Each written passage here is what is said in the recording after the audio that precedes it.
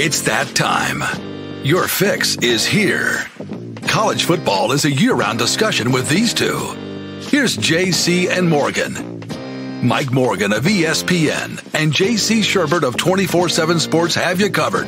Beginning right now.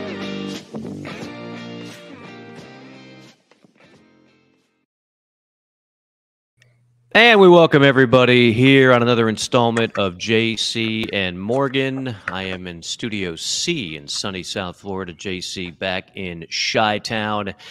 And once again, we have plenty to discuss here over the next hour and a half. Typically how we run around here. We've got Tim Brando, friend of the show, joining us in about 30, 35 minutes.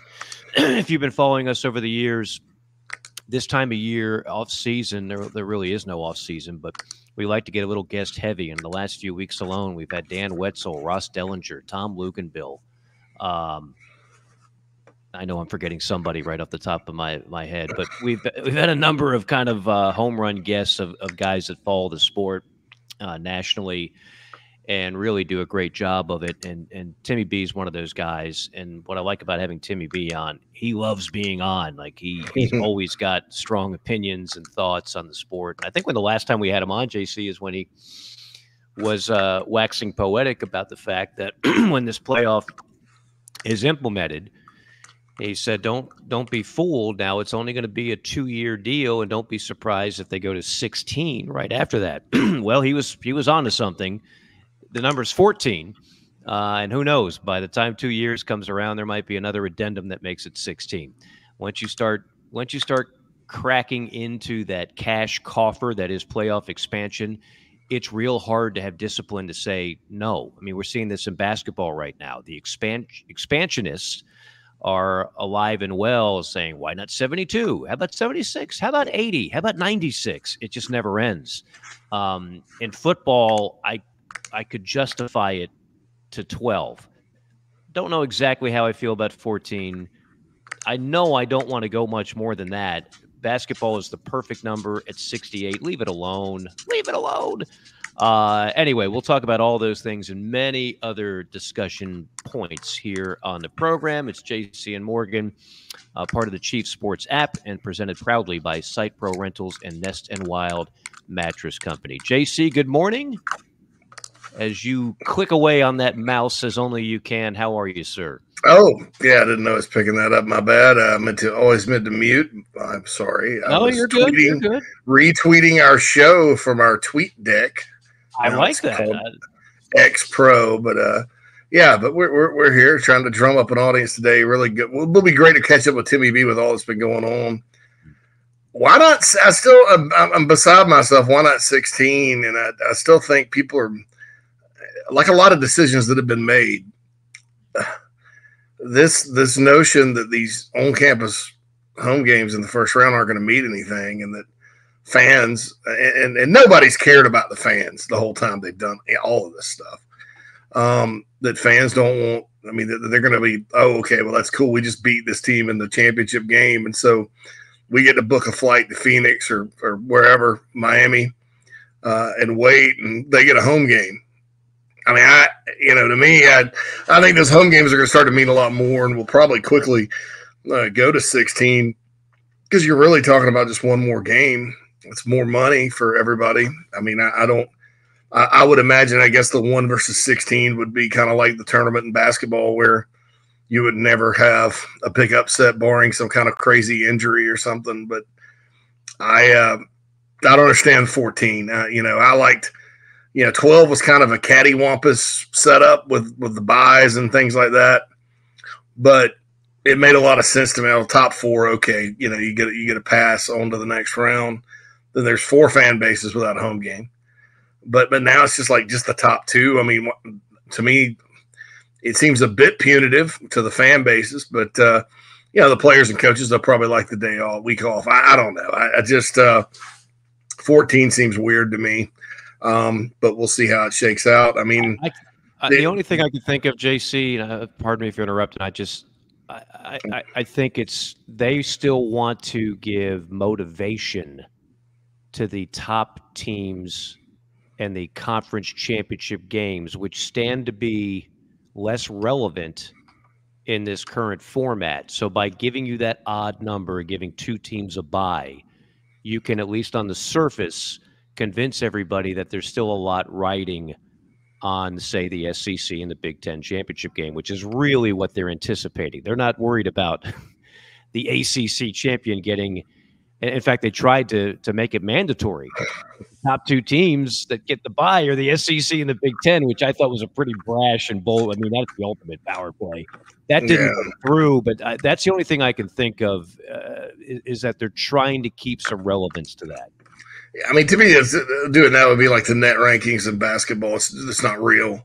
It's fake, because it's not every year the top two teams are from those two leagues. I'm sorry. Sure. They historically are the two best, but I mean, especially the SEC. But, man, there's some years the Big Ten champion is not, not in the hunt. I mean, it's as that league grows to the monstrosity that it is, I think you're going to see all kinds of upsets and things like that are unexpected. But I get it; they're trying to protect their brand, and the money certainly with $21 million per school going out for Big Ten and SEC. ACC gets 13, Big 12 gets 12. I'm not so sure the Big 12 top to bottom isn't a better football conference, but historically, you got Cincinnati, Oklahoma, TCU. TCU's the only one to ever make the championship game.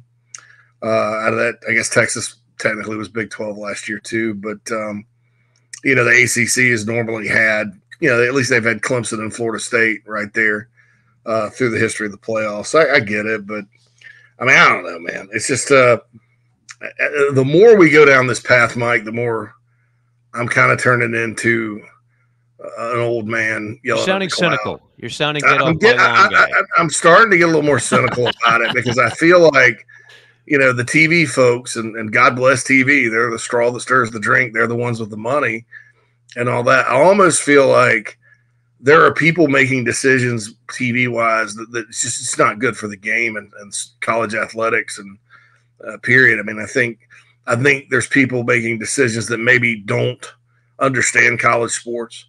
When there's talk of retraction out there and you're talking about cutting programs that have 70,000 season ticket holders because they don't play well on TV, that's when the sport loses its magic. I mean, people talk about paying players in the portal and all that. Oh, it's pro sports now. It'll be pro sports when you see some really, really good programs with proud history and tradition that maybe don't play on TV as well, go to a lower level because the same people that created the Real Housewives of New Jersey, want to create this new reality show. And what got me was I was okay with Southern Cal and UCLA went to the Big Ten. I was like, that's weird, and I was okay with it happened. But the more I think about it, the more I'm like, dude, that's a completely part of the other reason is that, you're going to lose your style of play. I mean, it's a completely different style of play in that league. Completely different. I mean, those teams aren't equipped to go up with it. I mean, I get it. You played the Rose Bowl every year. Great. That doesn't mean much, when it comes to week in and week out competing. So I don't know what to think. I'm just, as we get further and further, I'm kind of turning a little more cynical toward it. And when you hear these things about retraction too, and like we asked Wetzel the last time we were on, he's hearing the same kind of things. You have to really question, do they know what the hell they're doing? Because honestly, the magic of college football is it can take place in downtown Los Angeles and be special. And it can take place in Starkville, Mississippi and be special and all points in between. Other than that, it's just NFL light, which great. You wanted to you go start a semi-pro league. I mean, and fail like the rest of them. Don't take away what's made us, love the sport for 150 years. For those that don't know what JC is alluding to with contraction, Jerry Wetzel of Yahoo Sports, who always has a good take on things when it comes to college sports, was talking about the possibility of down the road of, as conferences like the SEC and the Big Ten expand and try to get more big brand names in there, you could also contract at the same time. And I mean, I've never been to Pullman. It's one of the few college towns I haven't been to. But it's from what I understand, it's not that different than Starkville, right? Corvallis is probably not that much different than Starkville either. Or I'm trying to think of an ACC Pullman, comp on Tobacco Road, maybe. Pullman's probably more like Clemson, I would say. Yeah. Pullman's a lot like Clemson. Right. But stadium's half the size. Right. And then Corvallis would be more like Athens or Oxford. Somewhere between, maybe not quite as large as Athens, but not quite as small as Oxford. Like they have a town square and things like that. And it's 20 miles from the Pacific Ocean. So, you've been to both. Yeah. They're solid little towns. Yeah. Yeah, no question. And the thing is, and I bring up, like, I'm not trying to contradict some of our media brethren, but I hear people still, they have hot takes that would have been applicable 10 years ago, or maybe even 5 years ago, when they talk about, but such and such wants this market size. I was working with a guy in Atlanta, and he was, he's a big Georgia Tech guy. And he's like, I mean, how could the Big Ten not want the market of Atlanta? Folks, that is how it used to be looked at when they were launching things like the SEC network and worried about markets, this, market that. Having Rutgers in New Piscataway, it's not exactly turning on a bunch of TV sets to Rutgers football. Now, granted, it helped the Big Ten expand its footprint, but we're now in a cord-cutting era. So it's not you got to get the old mentality out of your head.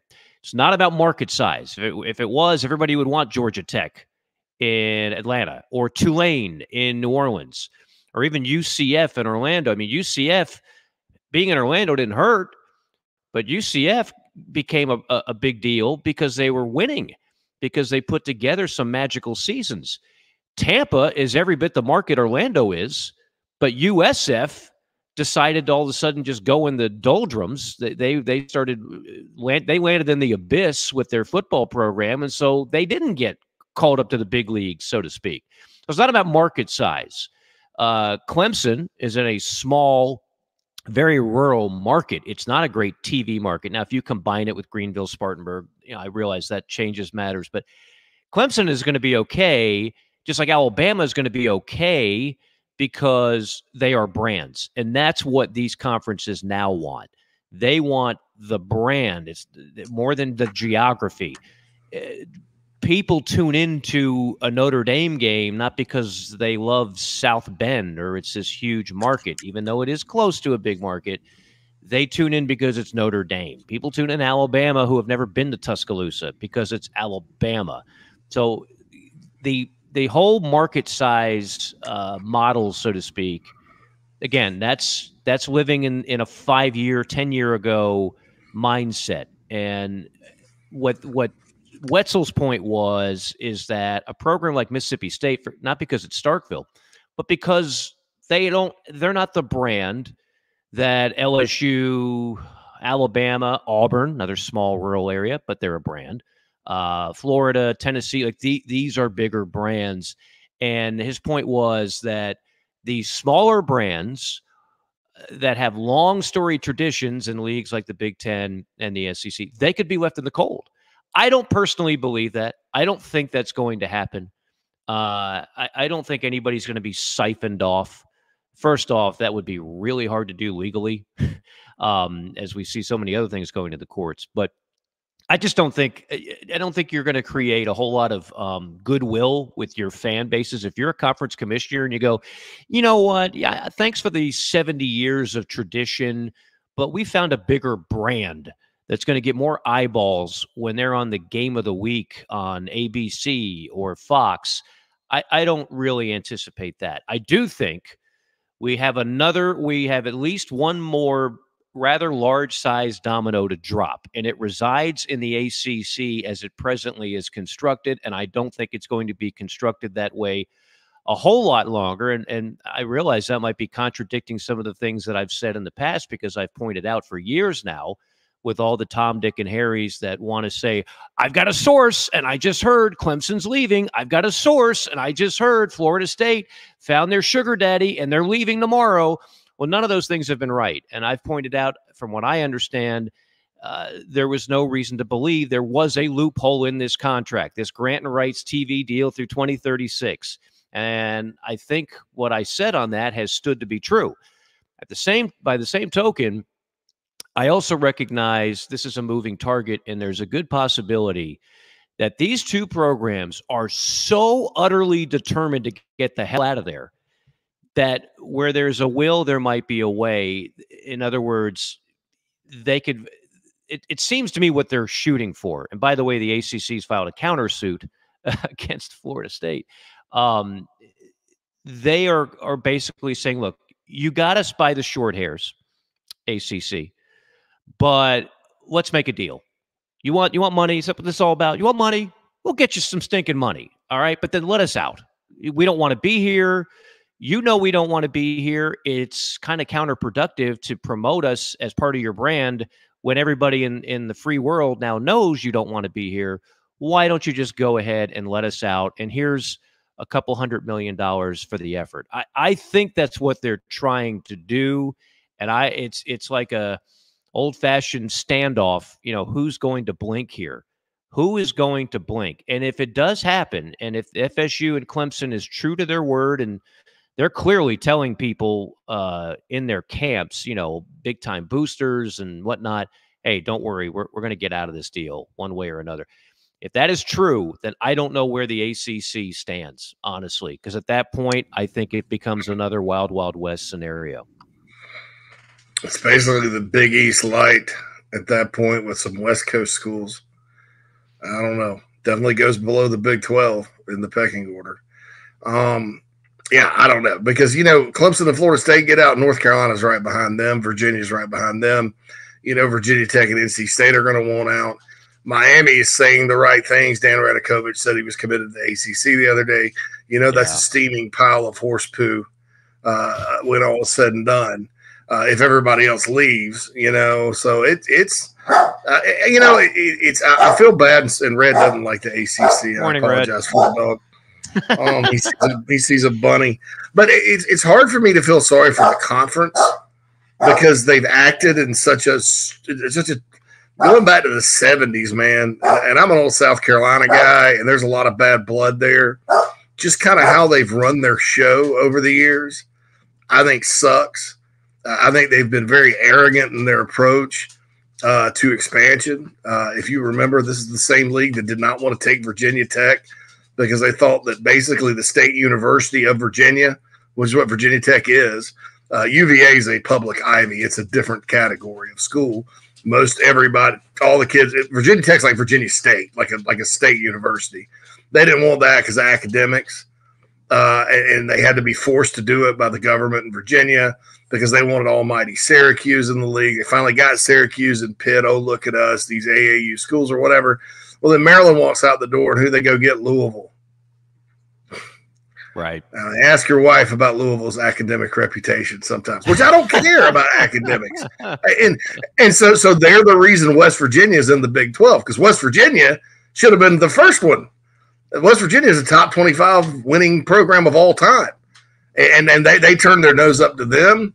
I think they're arrogant. I think their arrogance in signing the stupid deal and launching the stupid network, which they had to do, I understand, has hurt them. And I think they've been not proactive at all in trying to help out their schools because I don't think in the DNA of that conference that's what they've been focused on. I think football's nice, but it's been misstep after misstep. I honestly still think it's a Tobacco Road basketball conference, just like it's always been, that fancies themselves as some sort of Southern Ivy League or East Coast Ivy League, if you will. So I don't feel sorry for the league at all in all of this.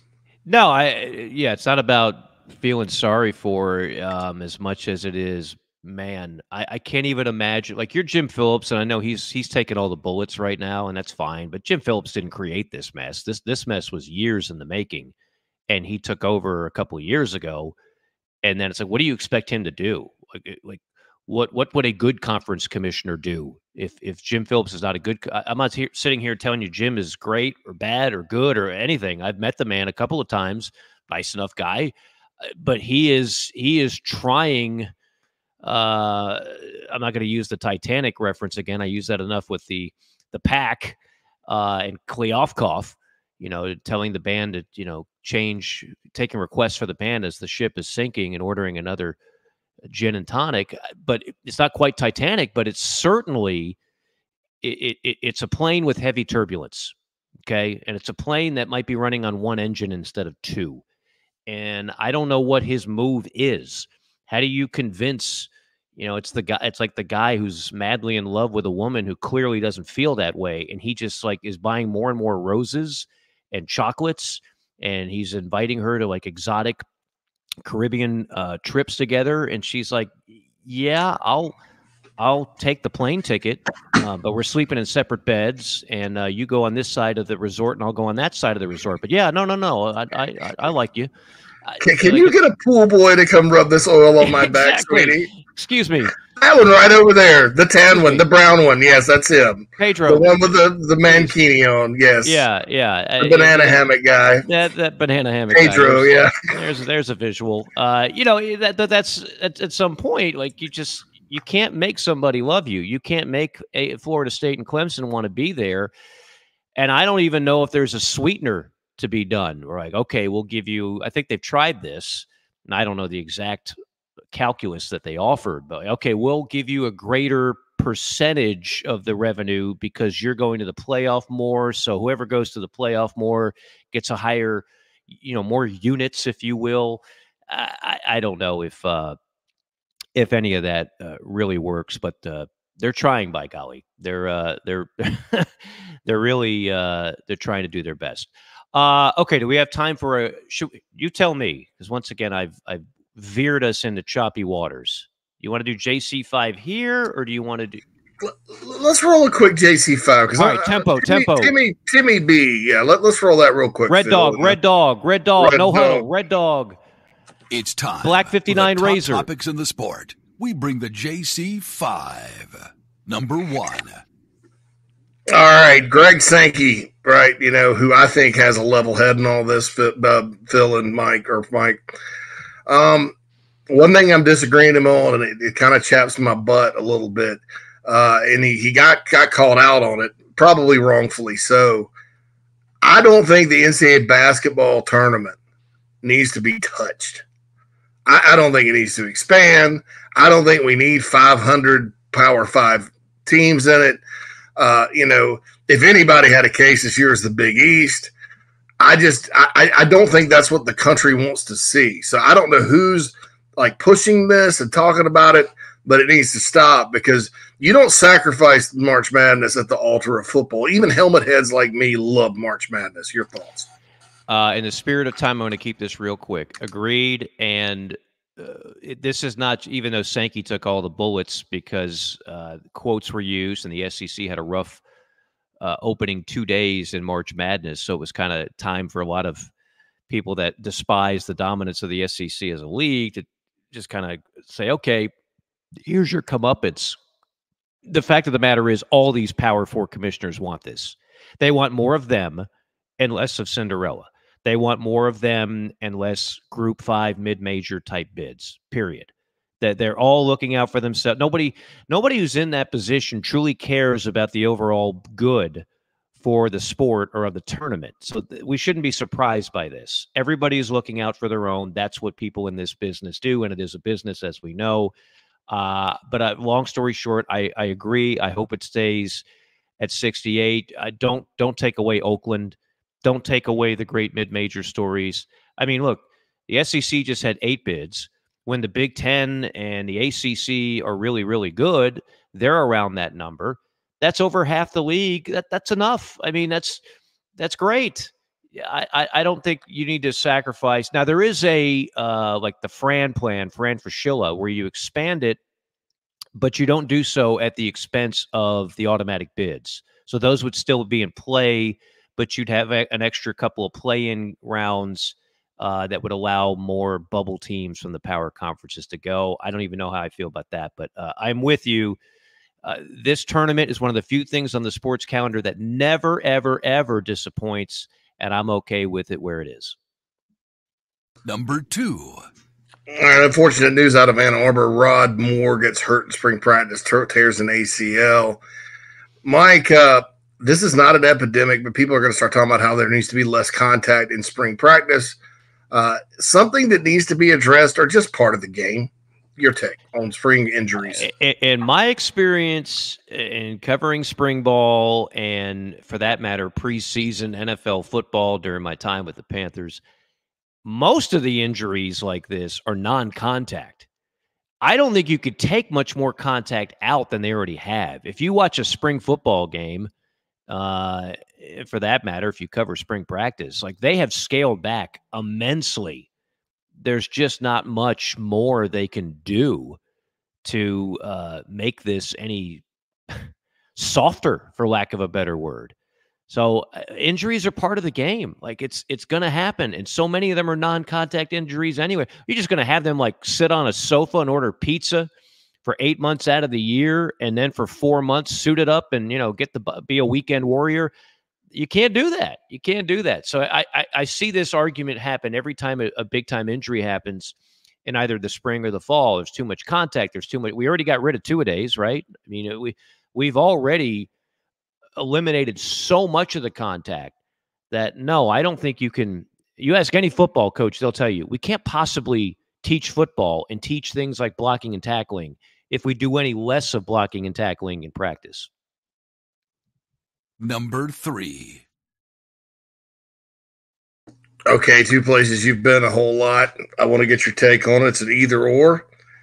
Tiger Stadium at night or the Swamp when the Gators were rolling under Urban and Spurrier. Tougher place to play. Oh, wow. Well, this is like a primacy recency bias, right? The Swamp hasn't been kicking for a while. So you have to reach back a little bit into the memory bank and remember what that was like, as opposed to LSU just won a national title a few years ago with Joe Burrow and company. They're both outstanding. I will tell you this, that it's just like anywhere else. I don't care how good a fan base you are. When you're not winning, you don't have an intimidating venue. There's more and more aluminum, as in no fannies in the seats, that is displayed. The fans are, sometimes they can work against you. Sometimes a home crowd that's disgruntled with their coach or with the team and where they're playing, you can feel the angst in the air. There's some boo birds, there's some gasping, there's awkward silence.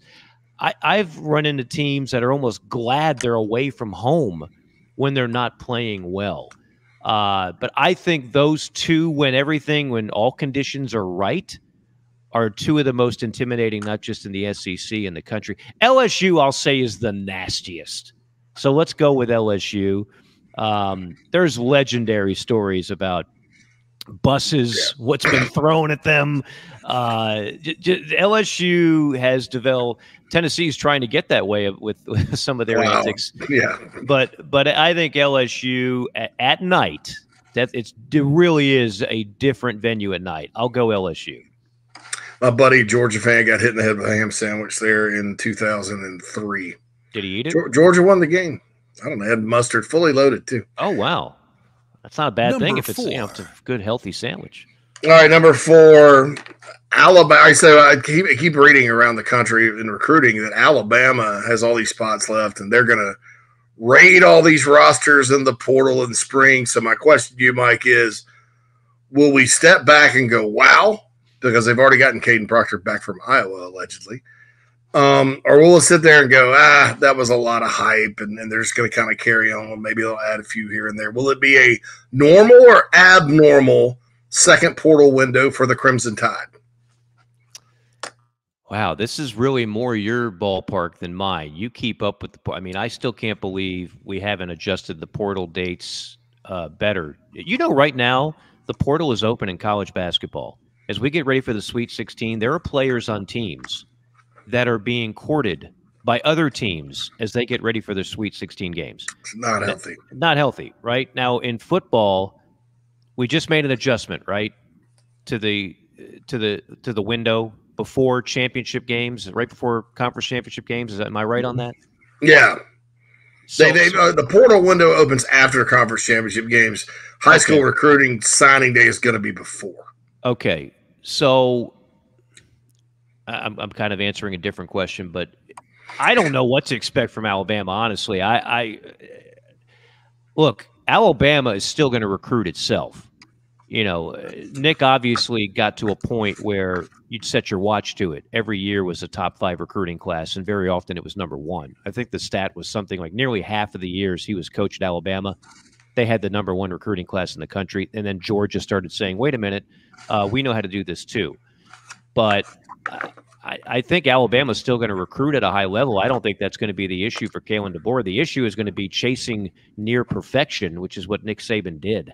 No one in the sport has ever come as close to it as Nick Saban, ever, in over 100 years. Can Kalen DeBoer come close to that? I just don't know. But I do think when it comes to the portal and the money that it requires to get the best of the best in the portal and transfers, I still think they'll be right up there. Number 5. All right, we give you a fearsome foursome for 5, Mike. And highest upside in your eyes in 2024. There's 4 teams. You can only pick one. All right. The Oregon Ducks, the LSU Fighting Tigers, go Tigers, the Michigan Wolverines, the defending national champs, or the Texas Longhorns. Okay, so here's the way my brain works, and I don't think I'm alone on this. The first thing I did was think of quarterbacks. So Oregon's losing a first-round quarterback in Bo Nix. LSU's losing a first-round quarterback in Jaden Daniels. Michigan's losing a first-round quarterback in J.J. McCarthy. So who am I left with? Texas. The Longhorns, of course. And they have their quarterback coming back. And they've also got some pretty good talent around him. And Arch Manning waiting in the wings. He might never even see the field and is probably making like 7 figures in NIL money just sitting on the bench and holding a clipboard. Life is good if you're a Manning, period. But if you're Arch Manning, it's not that bad. If he really wanted to play right away, he could have transferred. He decided not to do it. I got to go Texas. I know it'll be their first year in the SEC, and so they might have a slice of humble pie.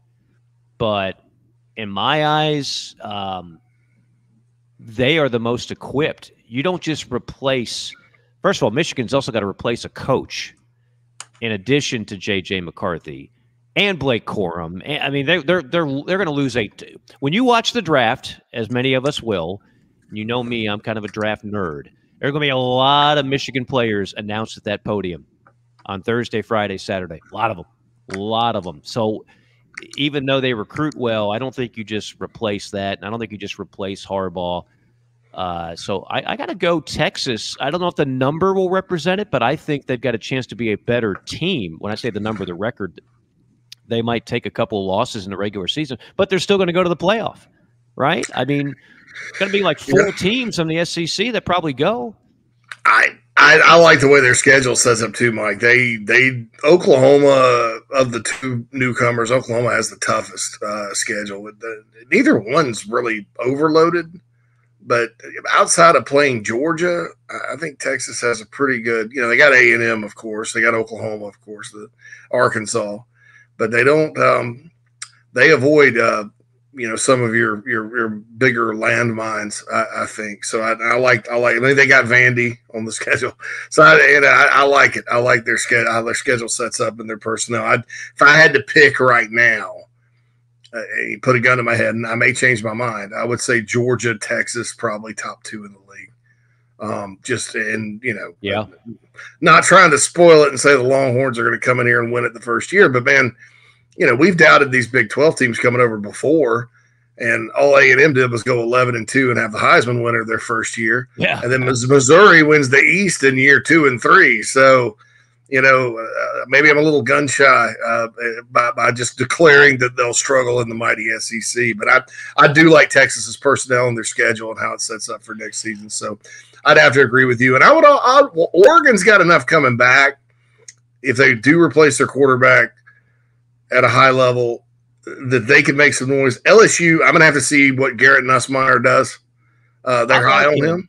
Yeah, they're high on him. Yeah. The problem with LSU last year obviously wasn't quarterback, and no, he's not going to be Jaden Daniels in year one as a starter. Yeah. But they didn't defend a lick. Yeah, I want to see what Blake Baker, their new defensive coordinator, does. I mean, they replaced. I mean, he was at Missouri last year and obviously crafted that bad boy. I mean, Missouri went from one of the worst defenses in the country under Steve Wilkes, of all people, 2 years prior in 2021. And then Baker takes over. He was on staff, just got promoted by Eli Drinkwitz to one of the best in the country. Mm-hmm. I mean, they held Ohio State to a field goal. I know Ohio State had some opt-outs and things like that, but there's enough firepower from the Buckeyes to where they could have at least put up 14 on somebody. They did not. They had trouble moving the ball against his defense. And he's a Louisiana guy, LSU guy, so he's back home just like Coach O was. And so I think that's the magic.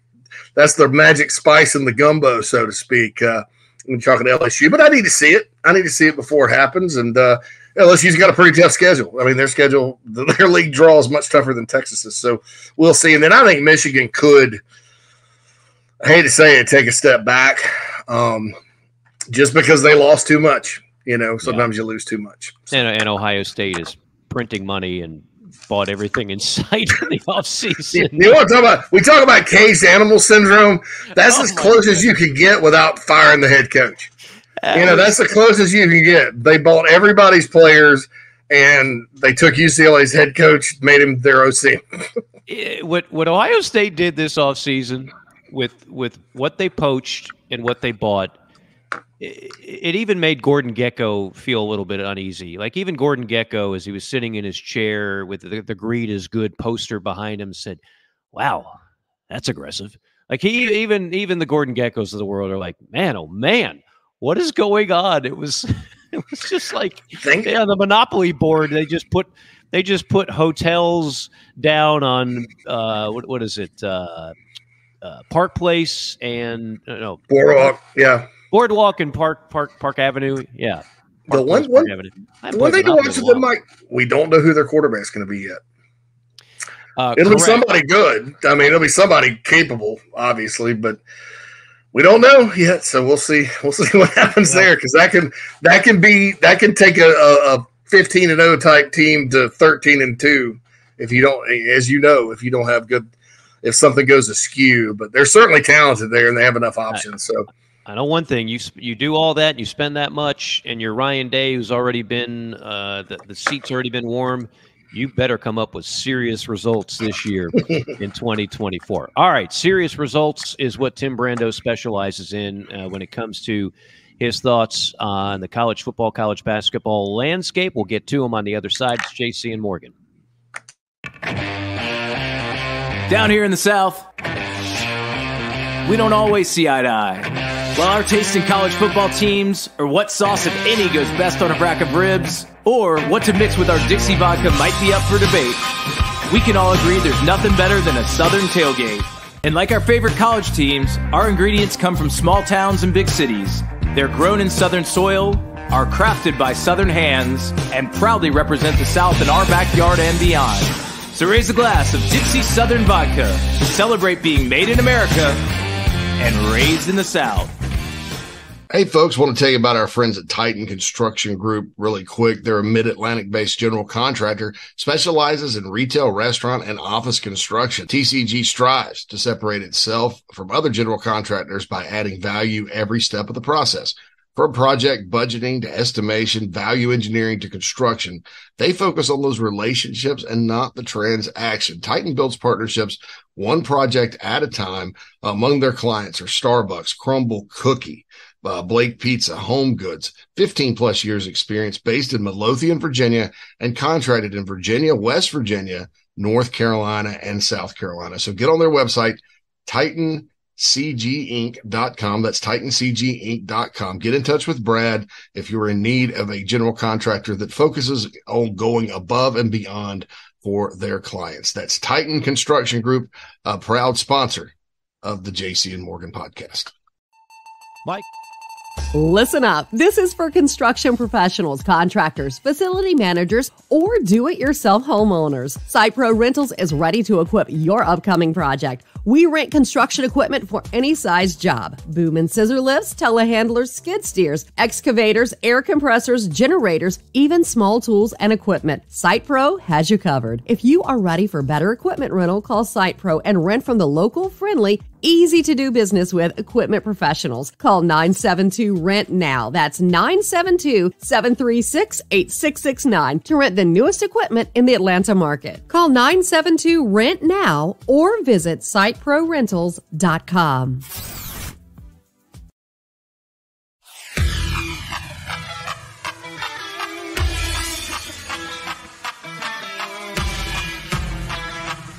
We're passionate about making sure that the Nest and Wild mattress is the best it can be. Made well and made right. Right here in Tupelo, Mississippi. So how can we do all that? Work. Hard work. And that means something.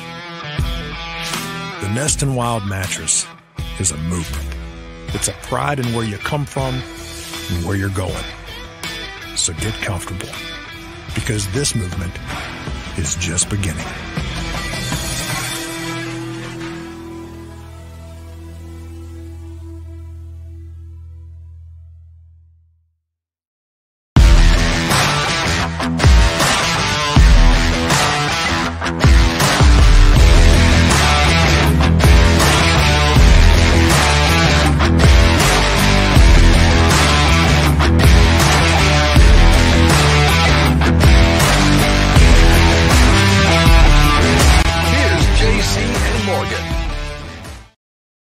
We are back. It is JC and Morgan. Hope you're doing well. Tim Brando will join us in moments as he gets ready from his palatial estate back in the state of Louisiana. So we're covering all parts of the mighty United States here. We got JC in the Midwest.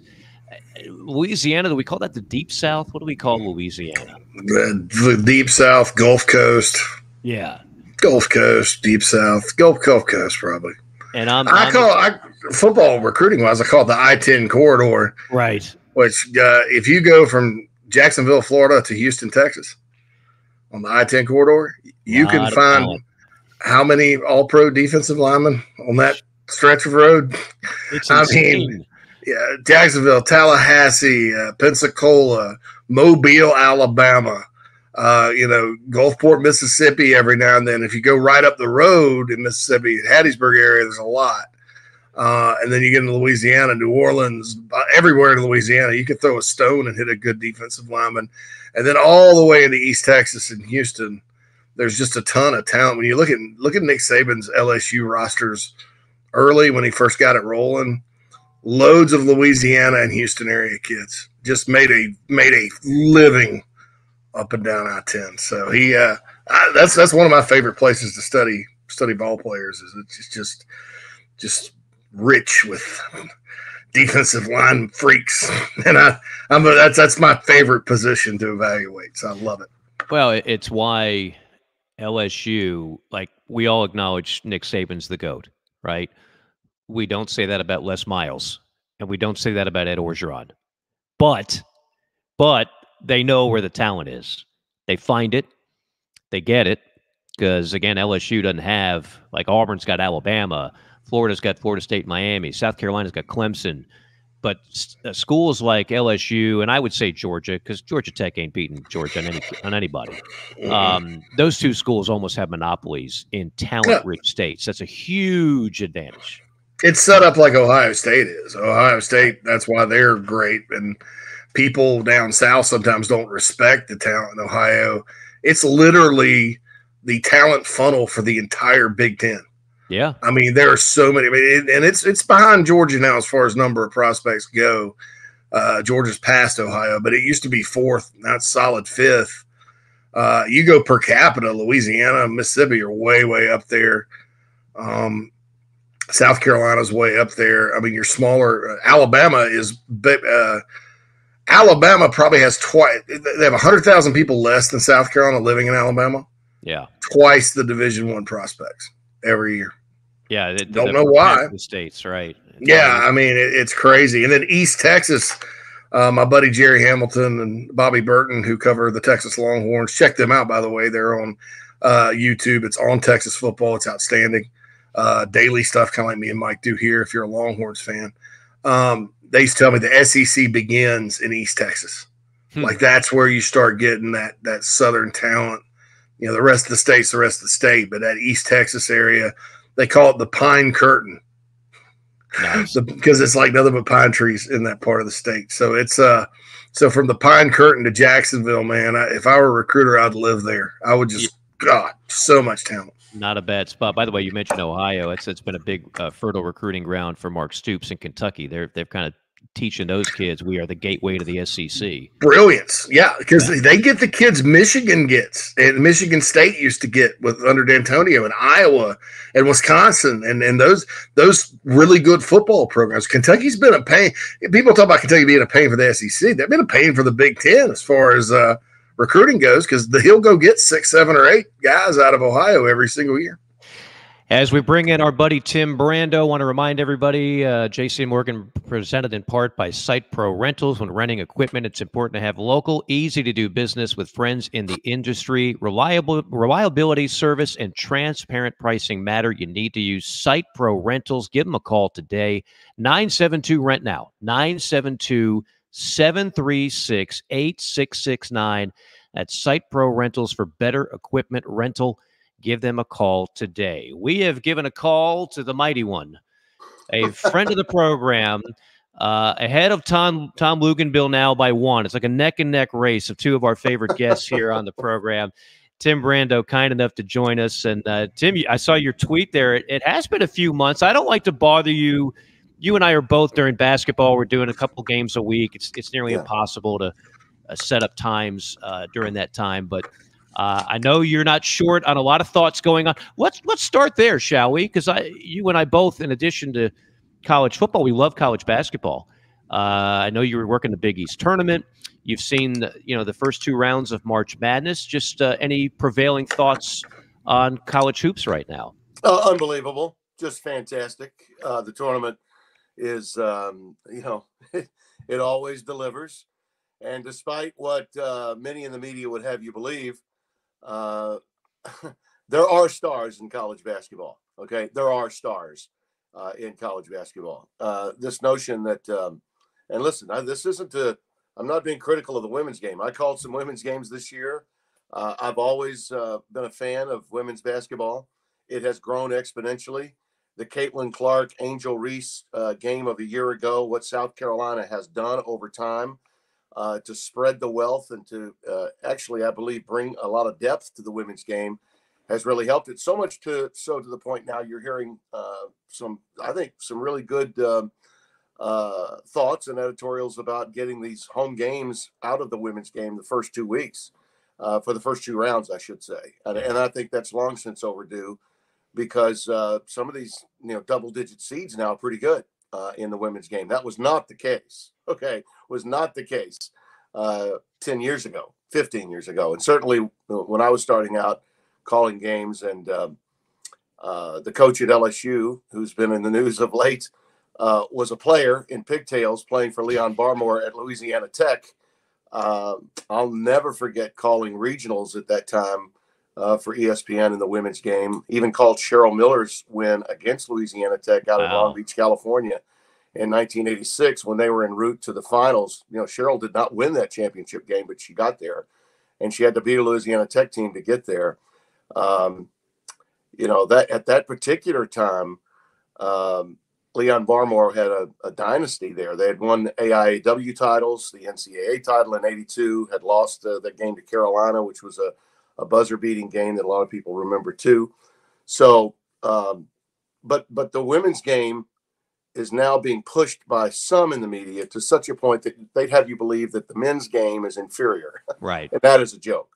Right. So the men's game does have stars. It's just the NBA doesn't recognize a Zach Edey because he's not a stretch 5. It's like, really? He's not a stretch 5. Gee, I don't think Shaquille was either. And if you've seen Zach Edey play, that's a massive body to try to get around. And he's got people hanging all over him. He's the best player in college, and I don't give a damn what he does at the NBA level. I don't watch that league. I think it's an awful game. And so as long as they're playing in college and they're really good, I call them stars. I do. Yeah.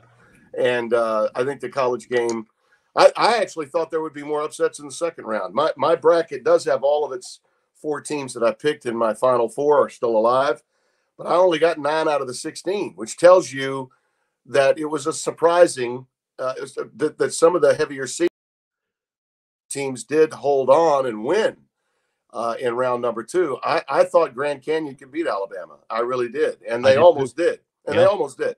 But, and I certainly thought James Madison would be more representative, in their game with Duke. Mm-hmm. And I actually had them winning the game in my bracket, but they didn't. They got blown out. So, we'll see. But I certainly think the tournament is in great shape. If you don't mind, I want to add something because I heard JC talking about East Texas and in the Pines. Okay. Texas in the Pines. In 1973, I was the play-by-play voice of the Pine Tree Pirates, a Class 3A school in Longview, Texas. They weren't the Longview Lobos, but they were the next biggest program in that city. And they played in the same district with the Marshall Mavericks and so many of the other great towns. I think they might be 4 or 5A now, JC, but you're absolutely right. And those were in the days, fellas, when I was playing baseball, and we would go over to East Texas to play in Longview. And I played an American Legion tournament my sophomore year, believe it or not, where David Clyde was pitching against my team. Now, I didn't have to bat against him, thank God. I was just a sophomore. I came in as an extra glove for defensive purposes, right, late in the game. But just a few months later, after David Clyde was pitching against us, he was pitching for a team out of the Houston area in a tournament in Longview, an American Legion tournament. A few months later, I was watching his second start with the Texas Rangers when his ill-fated career started too soon as a first-round pick for then owner Bob Short, who brought the Senators in. And if you recall, back in those days, he just wanted to get a gate. He wanted people to show up. But Clyde pitched against Al Kaline, Willie Horton, Norm Cash, Jim Northrup, all those guys. I'm there watching him pitch at the old Turnpike Stadium, which was, the Arlington Stadium, which was a AA park in the Texas League. They turned into a big league park for a short time before they built the new stadiums there. But what a thrill that was. There were great athletes. And the thing I remember most, JC, about going to those facilities, even for baseball, okay, was they were like college campuses, okay? Oh, they like ton of money. And they still are. Yeah. You go to a place like Katy, Texas, and you see some of those places. But even in Longview, Marshall, and by the way, you drive through places like Hallsville and Gladewater and Center, Texas, which is in South Central, home of the Rough Riders. Even down toward Beaumont. I was a high school junior with my dad after I did Neville games in Monroe was such a thrill because it was just fantastic. And it's fertile territory for LSU, too. They've always recruited well in the East Texas area. Yeah, there's just a different level of athlete there. I mean, sure, there's talent in the Metroplex and Greater Houston. Even over in West Texas, there's plenty of talent. But your SEC type athletes are behind the pine curtain. So they say because there's pine trees, they call it the pine curtain. Bobby, I don't know if you know Bobby Burton and Jerry Hamilton, two recruiting guys like me in their background, but they taught me that. I don't know them, but I'm sure if I met them, I would remember them. Because they're lifers. I didn't mean to get off the subject of your question. No, it's great, though. But I was eavesdropping while I was in your waiting room, and I overheard that conversation and brought back a lot of memories. Well, we learned you were the Raphael Belliard of your time, defensive glove replacement. I did not know this. White lefty with occasional power, can't go deep, will never get a leg hit. There's a role for that in the specialization of baseball. Yeah. I'm not sure where exactly it is. I almost forgot this, that because for a lot of people, women's basketball didn't even exist 10 years ago. And now, like you said, it's almost the overcorrection. Like, it's okay to get behind women's basketball. Yeah. If you're trying to compare it to the men's game, you're going to start getting in trouble. Yeah. And that's happening across the board. Oh, I know it. And we understand what goes into that. Right. You and I have been in this business long enough and on the TV side to understand some of the motivation to push narratives such as, well, it's a better game. Well, that's your opinion, but not necessarily. Right. It's more fundamentally sound. No, it's absolutely not more fundamentally sound. Yeah. All my friends say they're more excited about the women's tournament than the men's. Okay, well, the ratings will be out soon enough. And if you want to convince me, other than Caitlin Clark, that the ratings are going to be better, good luck with that, because the men's tournament is a phenomenon. The women's tournament is starting to open up eyes. And again, I'm like you, I'm all for it. But where I was going to go with that is you can speak as intelligently about this as anyone. You go back far enough. And I mentioned that name the other day on another show, Cheryl Miller. Right. And I'm old enough, I mean, as a kid, but I remember Greatest Cheryl women's Miller. player of all time, by the way. Well, that's what I was going to ask you. So you've seen Caitlin Clark, obviously. She was all over your network this year, and it was instant ratings gold. Sure. I've never seen anybody play the game like Caitlin Clark on the women's level, ever. No. And not at that position. And not at that position. You know, she's like a Steph Curry, Pistol Pete, all wrapped up into one. Yes. So I don't think that's a hype train. That's a true phenomenon. Like I know analysts in our business, Tim, that spent their own hard-earned money to travel out to the Midwest just because they wanted to say, I saw Caitlin Clark playing person. So, but you would still give the edge to Miller was more dominating. We know that. But given the competition's much better, and Caitlin Clark is the best shooter in the women's game of all. I don't think that's even debatable, right? In terms of where she's hitting logo threes. So what is this phenomenon to you as somebody who has broadcasted women's games going all the way back to the 80s? Well, she's in a position to do something that Cheryl couldn't do. All right. And that's not Cheryl's fault. It's because there's more media now. Okay. Sure. We have there's more opportunities to spotlight Caitlin Clark. That's actually the biggest difference between her and Pete.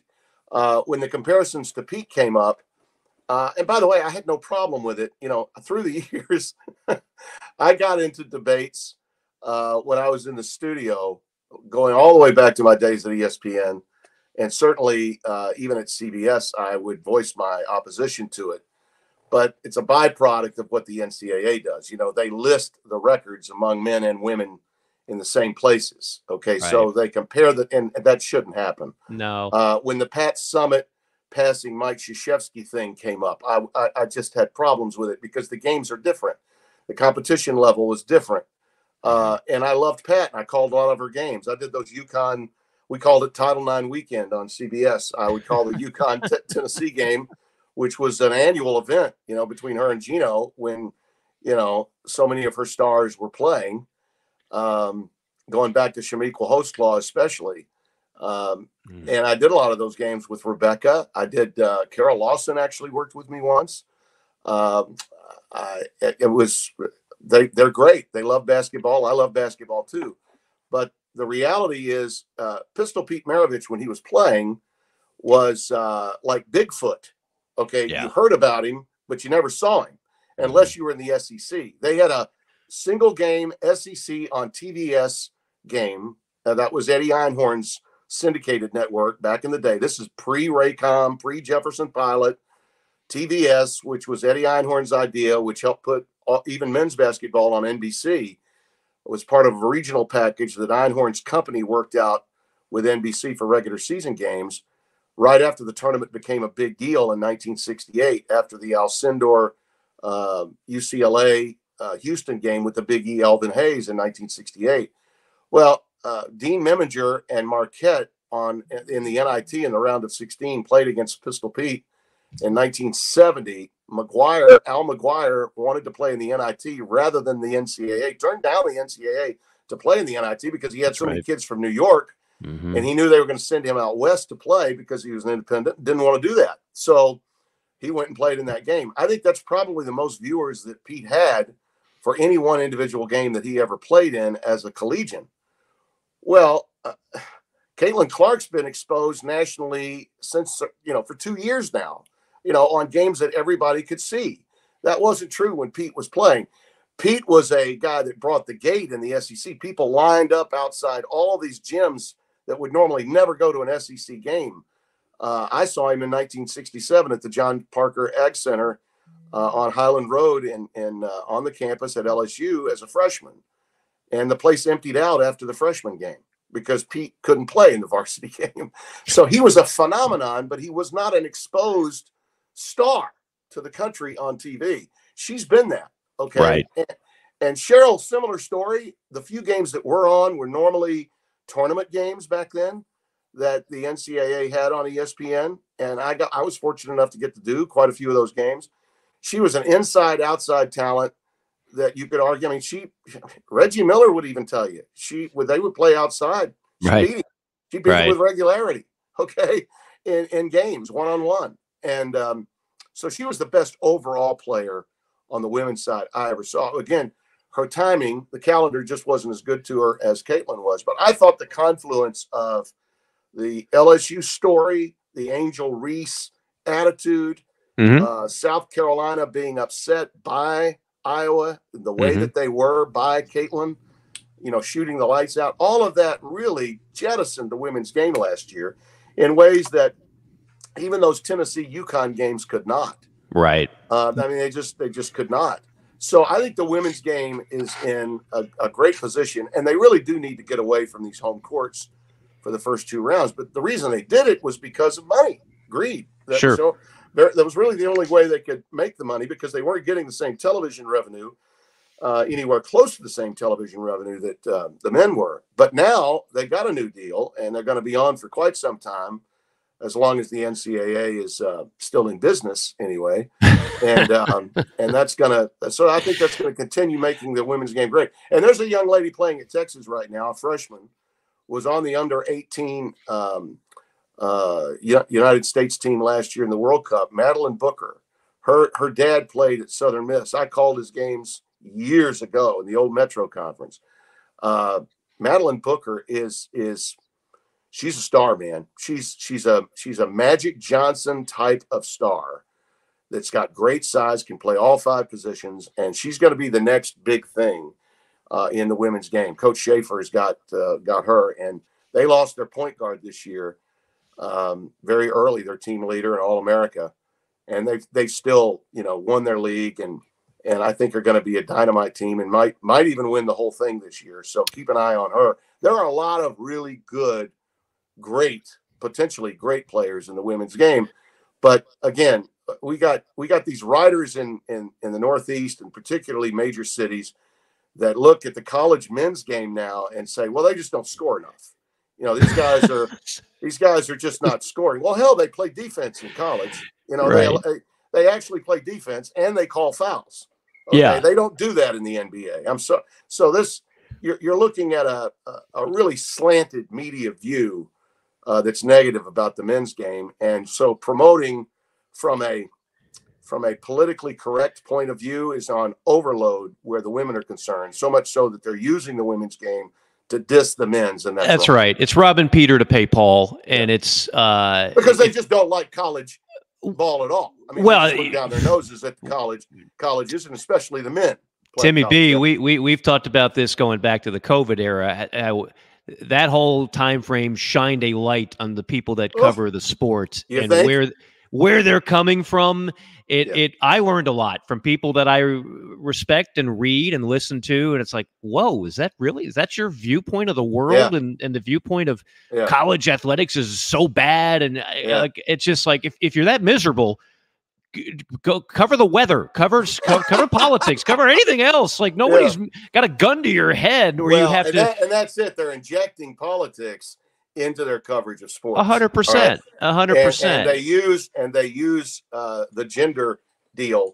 Yeah, no question. To fuel that. No question. And by the way, we just scored Title IX points because we talked far more about women's basketball than we did men's basketball in this opening segment. And I will pay off your Pistol Pete thing with one point. And again, if I wish, if I was older, I would have, if I could pick, like, okay, where do I want to be? Well, I want to see Pistol Pete. I want to see Babe Ruth. I want to see Willie Mays. I want to see Will Chamberlain. But Pistol Pete would be right there at the top of the list. Yeah, I'm just a little bit older than you. So I know you got me beat by a few years, and you actually got to see him in person. Yeah, I got to but see one thing awesome. thing that bothers me, Tim, is when they talk about Pistol Pete. Well, he was just a phenomenon in college. He played for his dad. He played in a different era. Blah blah. He won a scoring title in the NBA, folks. Like, look it up. He didn't forget how to score when he got to the pros. He had some issues in the pros that are well documented, but that's for another time. All right. I can't think of a better way to segue into football, because here's the correlation with the college basketball tournament. We've spoken a number of times on this show about the last time we had you on. You rightfully predicted that don't count on this 12-team playoff staying at 12. Within a couple of years, it'll be, I think your number was 16. As it stands now, it's 14. So you were pretty much on the ball there. And sure enough, there's always the yearly talk about the college basketball tournament this time of year. Well, is 68 really enough? Let's go to 72. Let's go to 80. Let's go to 96. So where you stand, how do you see all this coming down the pike? Because we are clearly in a period of radical change of how both these sports are run and going to be run. Get into the Timmy B crystal ball and wax poetic about what we're looking at the next few years. Well, I think the only reason the 14 now, Mike, is the preeminent thought on the football side is because the company you work for is willing to pay $1.3 billion, okay, to have total control of all of it. Mm-hmm. Okay. And by the way, at $1.3 billion to have total control of all of it, you're not going to make any money. You're going to lose money. Okay. But you're going to keep it. It's going to be exclusively yours. Mm-hmm. God bless you. Disney, you want to do that? Go get you some. That's what they're going to do.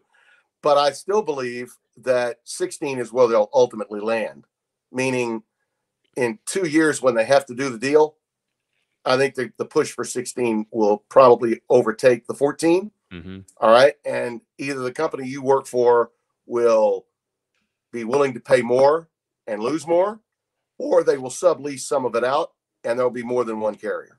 Right. Okay. Because they'll have to do that because they can't afford not to. All right. I think that's what's going to happen. Now, I know who I work for, and I know people are going, "Oh, Brando, you're just no." I'm just telling you the business end of this, folks. Okay, the business end of this is if you want more money, 16 is the way to go, and you probably need to do it right away before you do this next deal, because if you don't do it, then they're going to be stuck at 14 for a long time, and I think that's an uncomfortable number. I think having the top 4 teams playing the opening week is going to actually bring you some ratings. These quarterfinal games with 12, you'll see it. You'll see in the first 2 years, which are the last 2 years of this current contract, those games between 5 and 12, 6 and 11, 8 and 9, and 7 and 10, they're not going to get ratings. And the reason they're not going to get ratings is because they're up against NFL games, where they're having to situate them on the calendar in terms of where the games are going to be played, when they're going to be played. In that time of December, people aren't going to tune in for those games. You and I will, but the ratings will not justify the rights fees, in my view. Okay. Once they learn that, they're going to figure out that the opening week, they don't need the top 4 teams sitting out, getting a bye. They need them playing at home, because those are the teams that are going to bring you the big numbers. All right. If we could no matter the outcome of the game, no matter if it's a blowout or not, those are the numbers. Those are the teams that are going to bring you the biggest numbers. So that's my view of where we are in football. And I think that the push away from 12 to just 14 was something that Tony Petitti wanted to see happen. And I think Greg Sankey understood that. And the two of them, coalesced at that number for the time being. And ESPN, amazingly, in my view, was willing to pay over $50 million per game. $50 million per game, and your top 4 teams aren't even playing the first week. That's an amazing number to me. But they're willing to do it. So God bless them. Go get you some. I just think it's too Herculean a number for you to meet financially for that to be a good deal for the rights holder. So, but we'll see. Now on the basketball side, Mike, I think what happened this year, particularly to the Big East, with Providence, St. John's, and Seton Hall. Seton Hall was 13-7 in the league. They beat UConn. Okay, they beat Marquette, and they didn't get in. And the last team that played UConn a close game was Pitino's team that was on a run at the end of the year. They only lost by 5 in the Big East tournament. I know it was in Madison Square Garden, but that was a hell of a performance, and they didn't get in either. Virginia got in and just laid a complete egg. Now, they're fortunate that the ACC went 8-0 other than them in the tournament to kind of raise the bar back up for the Atlantic Coast Conference. I think they're the story. That league is the story of the tournament so far, to have 4 teams in the Sweet 16. But the Big East isn't far behind with its 3 teams. The top tier of those, Connecticut, and then Creighton and Marquette are all in it, and I've got them all in my Final Four. I picked it right away. I like the draws for Connecticut, actually more for Creighton and Marquette than I do for Connecticut. I think Connecticut's got the harder track to take. But when that happened, and the head of the committee came out, I believe he's the president of Grambling, if memory serves me correctly. I believe that's right, or it might be the athletic director of Grambling, who was the committee chair. He came out and said we had 5 stolen bids. 5. Well, you know, and I know that that's an aberration. Normally it's 1 or 2 bids that are stolen. This year it was 5. Well, I can defend the committee to a point, because that is rare that 5 teams would have bids taken away from them because of upsets in power conferences in the tournaments. But what that does is it fuels Greg Sankey's thought process, the commissioner of the SEC, who's saying we need more teams out of the power conferences in this tournament. And I guarantee you that Val Ackerman is going to be in lockstep with him, given the pressure that's brought from her presidents. I mean, my God, this was the second best league in the country all year long. And sure, Connecticut was at a higher level. So was Creighton, and so was Marquette. But these other teams that were on or inside or just outside the bubble the whole last month of the season, they deserve to be in. Okay, particularly when you saw 6 Mountain West teams get in, Virginia get in. So I think that's going to just automatically make 80 the number. I think we'll see that as soon as next year. I think that's going to happen, because the power conference commissioners want it. And now, after what happened to the Big East, I guarantee you Val Ackerman wants it. And Patino want it too. Sure. So I don't like the idea. I love it the way it is. I don't think college basketball needs expansion. I think the conference tournaments do matter. This is proof that they really matter a lot, what happened this past year. But I think that, the people that are in charge right now are saying we're not getting out of this what we're putting into it. We need to get more revenue for our programs. And I think we'll see them go to 80 right away. I do. So you've got 3 Big East teams in the Final Four. I do. Like 1985. Yes, and I think they're legit picks. I mean, I'm not a houseboy fan. People are saying, well, Brando, we saw the typical stuff, right? When I put my brackets out. Yeah, you know where your bread's buttered. I saw you got that nice Big East Media Award named after Jim O'Connell, Brando. Yeah. You got 3 Big East teams in. No, I just like their draw, JC. I love their draws. It's legit. No, Creighton, I mean, if you don't stop them from shooting, you're not going to beat them. I mean, Oregon did the best job of defending them as anybody, and they still willed their way to a win. They got lucky there to win. Good luck, game. Beating those guys. They've had their stinker. They've had their iron unkind game.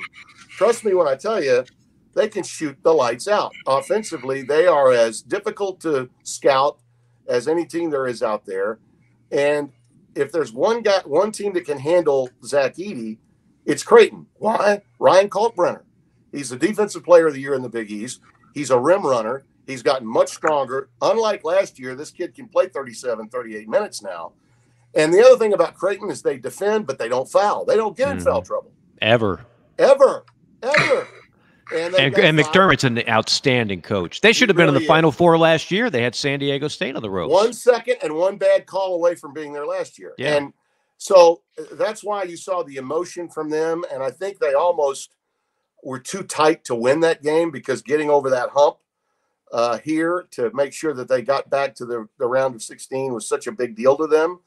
But I love that draw for them. And Marquette, to me, is the perfect team to handle Houston. Houston was exposed by Texas A&M because they forced them to defend hard and foul. They fouled 4 of their guys out. All right, Shed's sitting there. And by the way, another reason to love the men's basketball tournament. Hello, how do you do, Ryan Elvin? 4th year walk-on senior has to come in to replace Shed, who fouls out with 18 seconds left. And who's got to make the free throw to ice it but that kid, right? Thank God he had 2 shots and it wasn't a 1-and-1. And barely played all year. I'd have felt so bad. He shot 4 free throws all year, and now he's got to make this shot. In what other sport does that happen, guys? In what other sport? I mean, that's what makes March Madness the best. It really does. Never disappoints. I mean, I was laughing at some of we don't need to address the critic. Like, there's some people that clearly went on a mission this year. Like, okay, I am going to blank on the NCAA men's tournament any way possible. Yeah. And so if there's upsets, well, then they don't like the matchups in the Sweet 16. Right. If it's chalkish, which this year has been more chalkish than usual with all the 1s and 2s still around, well, we didn't have enough upsets. Well, you're not going to be happy no matter. You're going to find a way to chip away at it's a pro mentality. It's the guys that are following the NBA, and they're all over this. And to some extent, look, I'm a big fan of the CBS Turner collaboration. My last years there, starting in 2011, was when it began. That was the first year. That was the year the Butler did it again. And Jaminski and I were together when they had that unbelievable win over Pitt, which was a #1 seed out in D.C. I love the Turner CBS collaboration. Now we can see all the games. You got the clicker in your hand. You can go wherever you want to go, whenever you want to go. And if you don't do that, if you're not, then you're just not. That's on you. I mean, you've got the right to go to any game you want, whenever you want.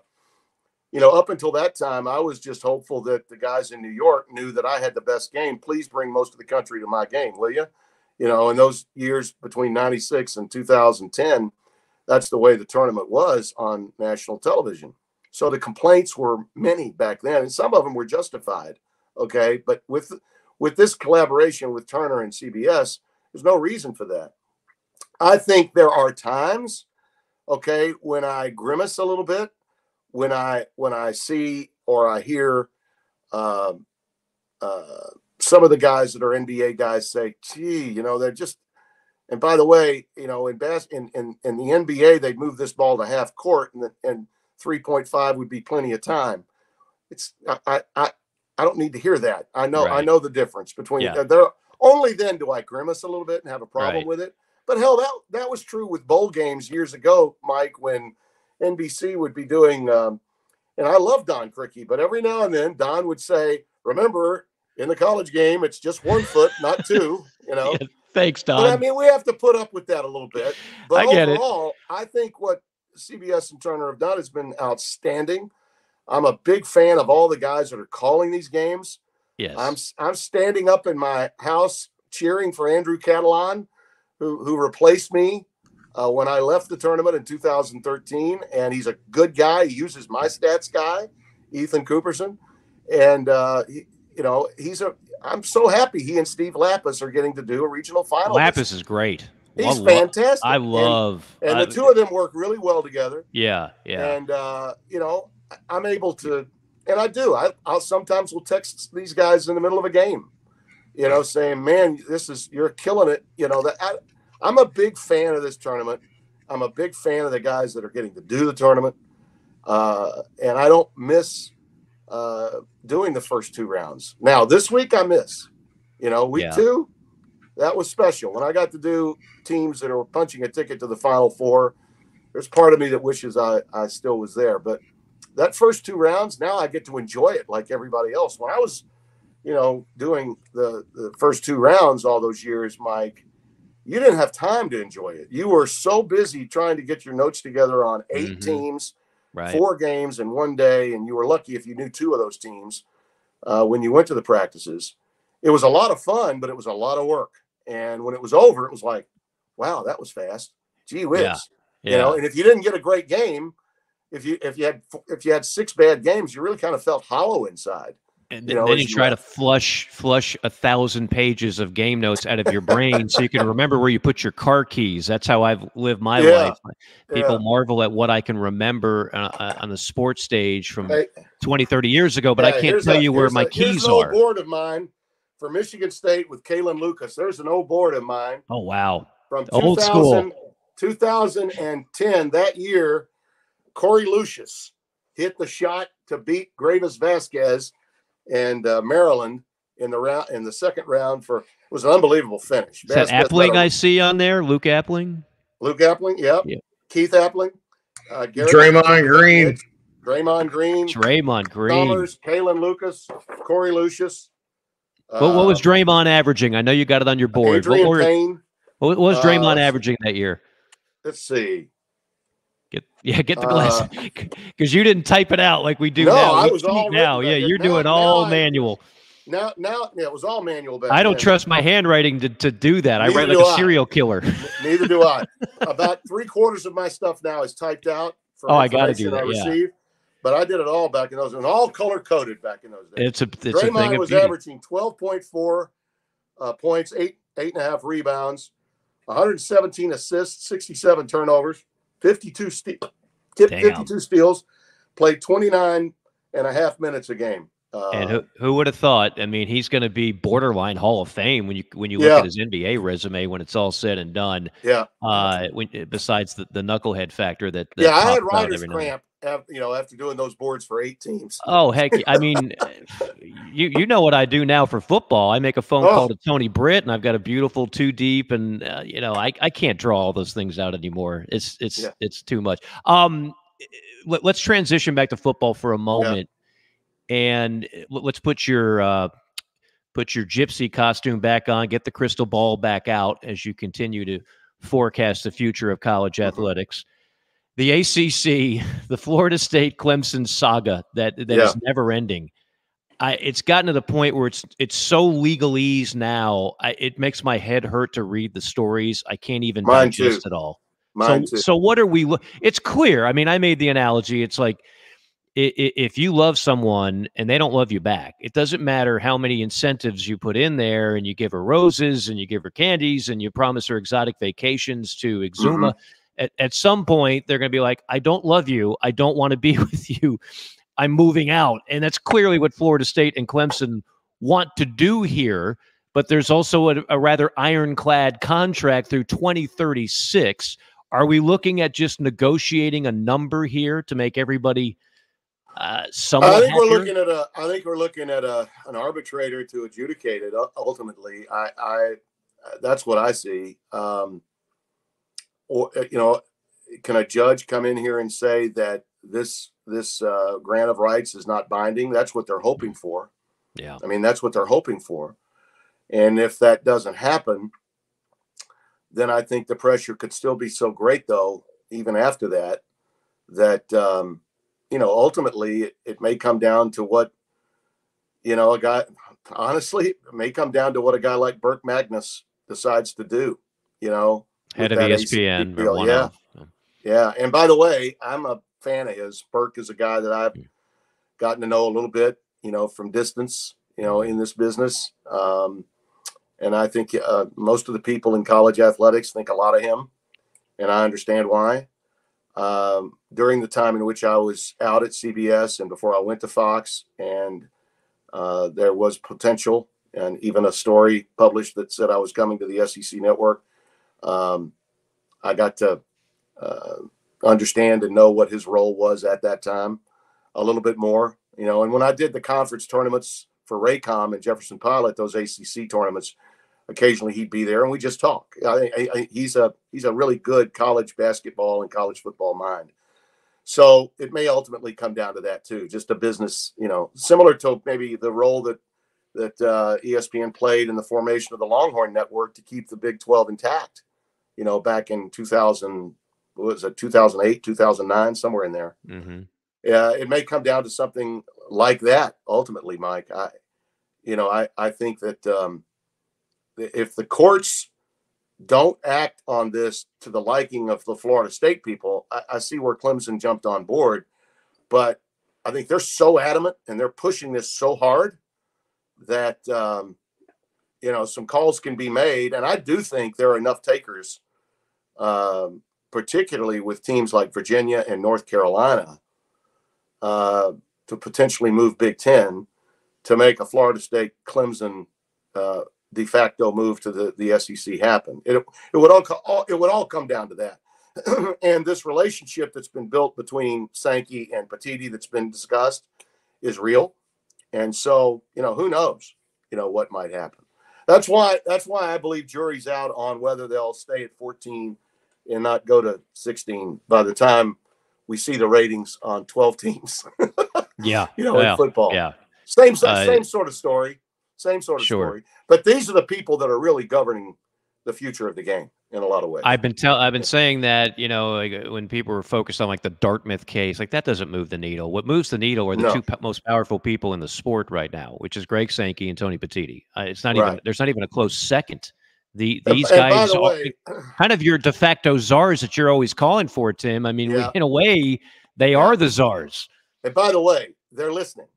Okay, they're listening. For instance, and I say this because when those stories were coming out that either Thamel or Heather Dinich were writing about what was happening with the rights and then what the governance was going to be. And if you remember that story that came out, and I don't know why it was leaked out. I don't know why they leak this stuff out, but they do.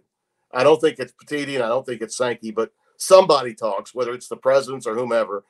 The people that are following this closely, whether the Brett McMurphys of the world, they'll find out that the SEC and the Big Ten want to have 3 teams guaranteed. Remember that when that came out? Well, that was that's not a leak that they wanted out, and it looked really bad, so they got rid of it, which they needed to, because the metrics are already on their side. They're gonna get 3. You just don't need to put it in print. Minimum. You just don't need to. The metrics are already on your side. The metrics were on Alabama's side with Florida State when they were 13-0. Okay, the metrics were on their side, so you don't need to just put it in print that Big Ten and SEC get 3, Big 12 gets 2. You don't need to do all that. Just make them all at larges, and you'll get your teams in regardless. One thing that is in print and in indelible ink is that they are going to get the greater share. I mean, it's right there, 29%, then the ACC, the Big 12, and then you got Oregon State and Washington State. They finally mustered into 7 figures, or a little over $1 million. But it begs the question, like, how are these other schools going to compete? And this, to me, causes the mad scramble for Florida State and Clemson to get out. How are you going to compete when your SEC, Big Ten brethren are making double, triple, whatever as much money as you are every year? That's what I'm saying. That's what makes the Florida State.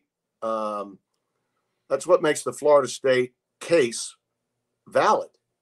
Okay, that's what makes it. Almost makes the case for them. Okay, I mean, it really does. So once a judge, once a court says, you know what, this deal really, I don't know that this grant of rights really does hold up, because ultimately, and this is like the elephant in the room, fellas, the elephant in the room here, and keep an eye on this moving forward. All right.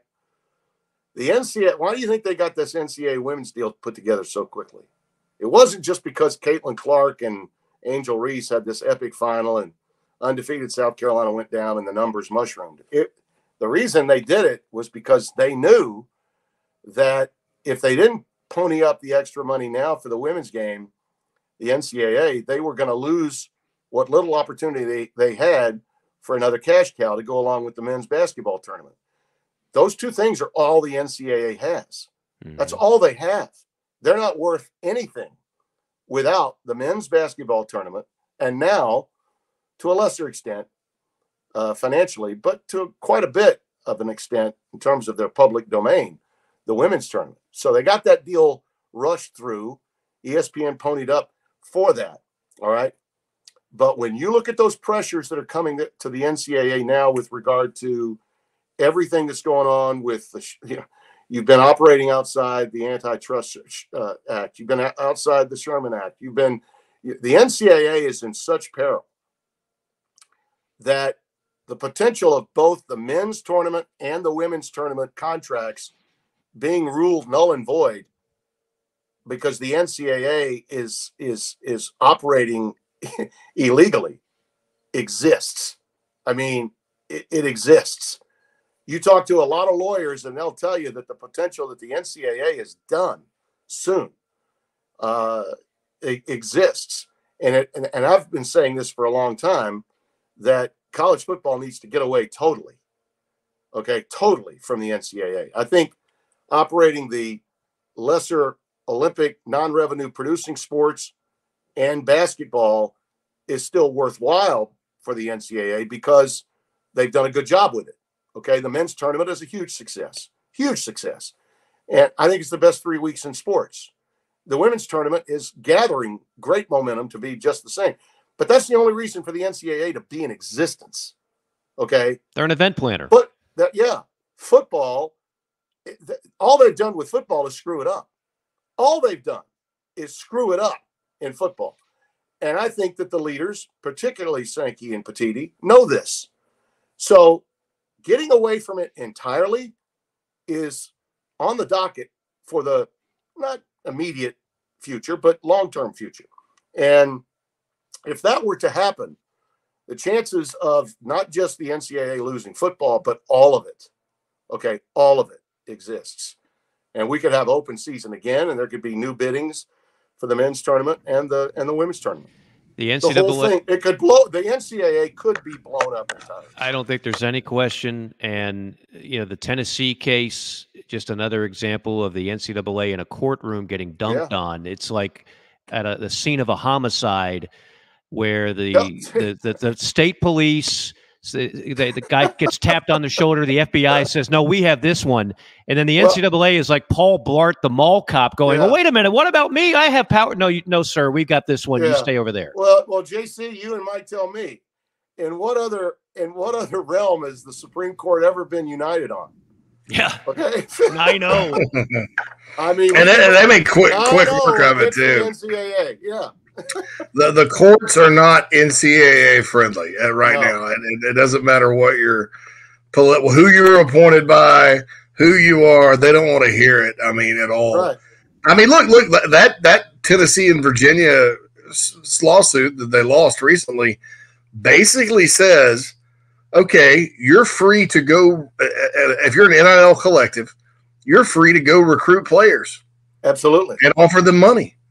And pay for play. They literally told the NCAA, you can't do anything about NIL pay for play at all because NIL is a separate thing from. That's not that you're interfering with free enterprise. How do you fight that? Bruce Pearl's attorneys told the NCAA through that FBI investigation, up yours. Do what? Hire Bruce Pearl's attorney. Yeah. Well, there's all kinds of strong ass deals being made now. You know, I mean it's just ahead of his time.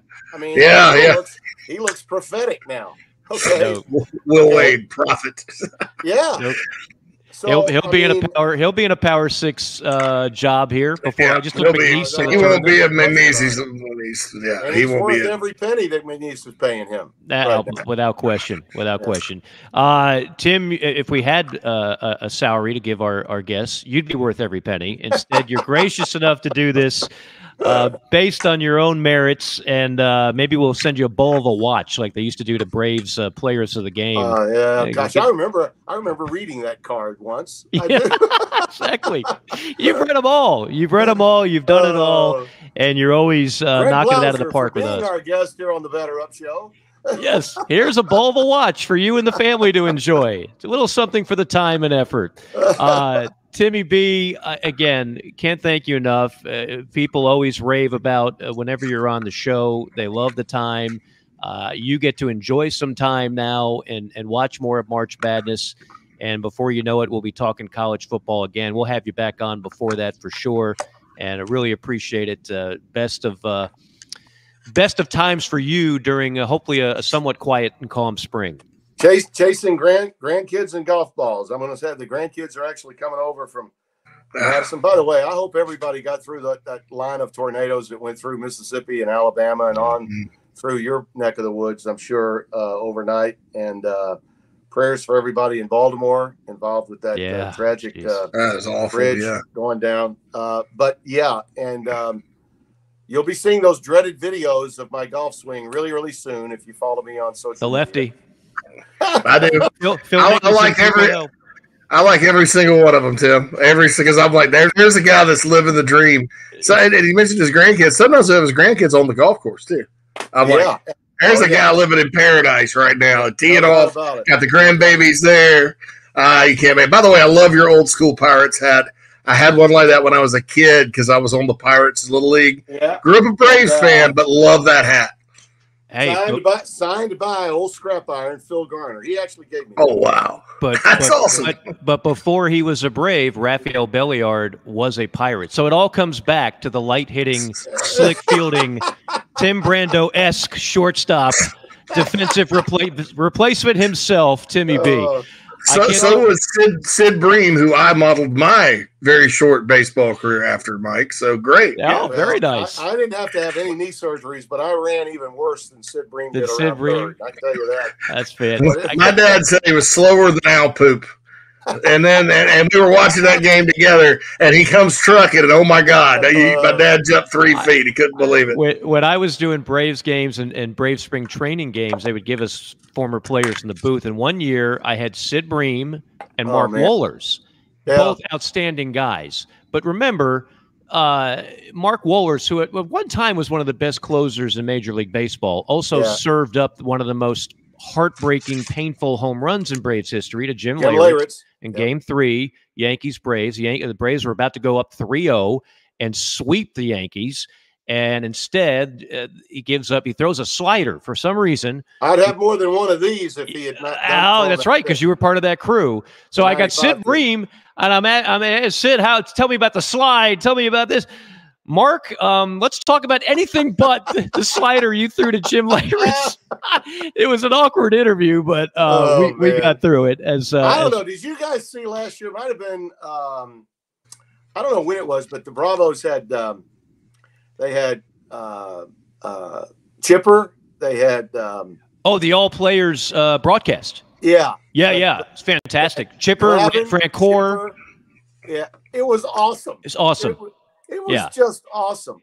And those guys were all great guys. They checked in their egos at the clubhouse door. Right. Those were the best of time. And by the way, what a great career hiccup period for me. Between, my days at ESPN and CBS, I got to work with Ernie Sr. and call the Braves in 94, 5, and 6. And 1 was a strike year, and 2, the second one was a world championship. And the second one, Jim Leyritz, home run ended what could have been a second straight title. But it was a great time for me. When I got that O'Connell Award, Mike, you'll appreciate this. It was like it's more of a college basketball contributions award that they give through the name of Jim O'Connell, great writer for the AP for years. And so much of my career passed through my head. I started remembering the people, whether it was Steve Anderson and Steve Bornstein at ESPN, or Jimmy Rayburn at Raycom, Terry Ewert, Sean McManus, and Tony Petitti at CBS, and now Eric Shanks and John Ince, and now Brad Zager at Fox. I've been so fortunate to have people that crossed paths with me that were decision makers that, for whatever reason, subjectively thought my work was good. And that's how next year when I start that season, fellas, it'll be my 40th. That's right. On national TV. And that's a milestone I really wanted to reach. And every stop, now granted, I couldn't keep a job. Okay, I had to work in a lot of places. But you know what, Mike? It was a godsend to work at all those places because I have more relationships as a result. Well, I've said this before too, and I'm not just saying it because you're on here. I think there are very few people. Musburger was the first in my generation. Growing up as a kid, I'm watching Musburger on NFL Today, and then I got to watch him, in my mind, do an outstanding job doing play-by-play for ESPN ABC. Nowadays, you and I both know, and we've talked about this off the air, networks loved to reward a studio host by saying, because a studio host, I could do play-by-play. I could do play-by-play. Yeah. Oh, yeah, they're dying. So they throw them out there, and it's very often it's a substandard product, without naming names. You are one of the few guys that I thought excelled at both, going back to College Game Day. And then of course you've made your bones on play-by-play, but the CBS Sports, I know, for the South Carolina fans listening, they remember watching when you and Holtz are hosting the game day show, and you're basically breaking the story that Holtz is about to leave for the South Carolina job. Yeah. And all of our crew had on the South Carolina jerseys. Yeah. I remember that. Yeah. I remember you were the sideline reporter. I had athletic director Mike McGee on speed dial for about a month during that time. That's right. That's right. That was a crazy. I remember the first year I followed college football was '86. This first year I knew sort of what it was. First game for the game guys that year was Miami. Vinny Testaverde coming to Williams-Brice. You were a sideline reporter. I remember that. I think you did the Georgia game later that year too, if I'm not mistaken. But then I remember you got into game day, and yeah, I remember setting up. We had the big screen fold out, with the projector back in the day. I remember watching you right there, Tim. So it's always awesome when you come on. Well, I appreciate it a lot. I've just been blessed, just blessed, and the calendar and the people, for whatever reason, that were in positions, because it is subjective. I mean, we didn't have these deals back when I got started. If we had, I probably, who knows? People would have been scared to hire me. Who knows? But we'd all be in trouble. Back then, you only needed a few people to win over to get opportunities, and thankfully I did. But going down memory lane with you guys is something that's extra special. I'll be watching you, by the way, on your baseball travails, Mike. So I'm ready to hear the ping of the bat and watch that aluminum, jettison the balls over the walls in the SEC. So I'll be watching. Absolutely. Timmy B, always a pleasure, my friend. We'll do it again before too long. And again, enjoy some downtime and hit them straight. Okay, fellas. It took us about 7 minutes to say goodbye, but isn't that always the case? That's all right. That's all right. We run the show. We don't have a boss yelling at us if we go over time. So that's a good Wouldn't have it any other way, man. That's right. Take care. Thank you, Tim. Tim Brando, one of our favorites here on JC and Morgan, joining us from the beautiful state of Louisiana. All right. So without Mad Dog Phil, JC, are we going? Just sign off. We're just signing off. Okay. I do want to mention again one of our proud sponsors, Nest and Wild Mattress, the most comfortable mattress you can buy without some of the exorbitant prices that you'll find and you'll see advertised elsewhere. Based in Mississippi, locally owned and operated. Check them out. Nest and Wild Mattress. JC, as always, a pleasure. We'll do it again next week. We got Andy Staples, I believe, coming on next week. We've been back and forth with Pete Thamel, just trying to work out a day and time. But more great guests coming up for you throughout this quote-unquote off-season. Of course, spring football right around the corner, so we'll be talking some of the news and headlines about that as well. For JC Shurburtt and Mad Dog Phil Molinax, our producer, thanks for tuning in. Another installment of JC and Morgan. We'll see you next